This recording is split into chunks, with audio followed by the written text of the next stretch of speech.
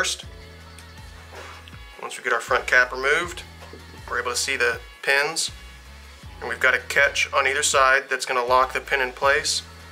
So what we've got to do is actually release these catches off the pin.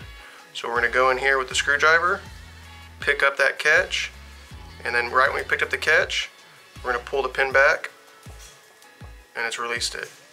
So other side, I'm going to pull that catch, pull it back just a little bit, releases the pin, and I can pull it backwards. Just like that. Now, to install the pins, just doing the reverse procedure. Make sure you have the pin oriented correctly so the catch will grab. Go ahead and put the wire in through the back. Latches, once you hear that click, you know you're good. So same deal, wire through the back. Wait for that click. And you can pull the pin back just a little bit if you want, just to make sure that those catches actually fall back into position. And as long as those catches are back flush, then we'll take our top cap, reinstall it. Once you get your click, now you've got a connector that's been repinned.